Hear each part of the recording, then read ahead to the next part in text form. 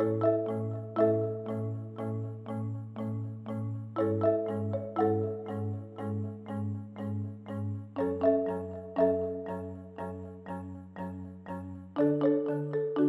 sort of advice would you give to the young Christine Lagarde, as a young lawyer, starting out, but now with all the benefit of your hindsight? Stay as you are. Keep at it. Grit your teeth and smile.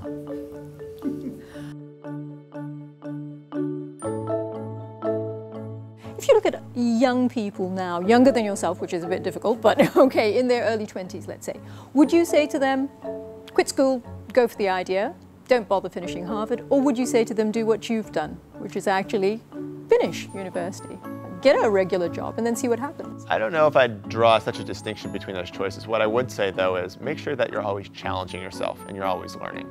If you can do that in the environment of school, that's great. You should do that. If you're not having that happen at school, then it's okay to set out on your own path and challenge you.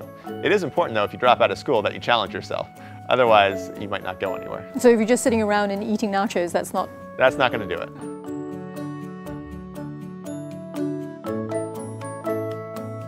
If I was a young Indonesian woman of 17 years old, what sort of advice would you give me? Would you say to me, yes, go out there and try and start your own business?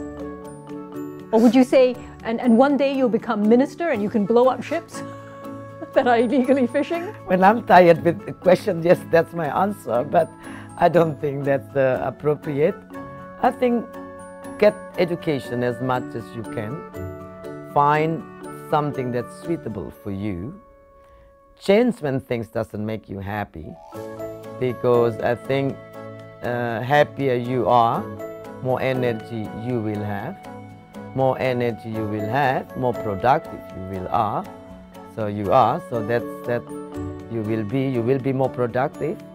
More productive you are, you will achieve bigger things. And I don't think I will advise anybody to get out from school and just be minister.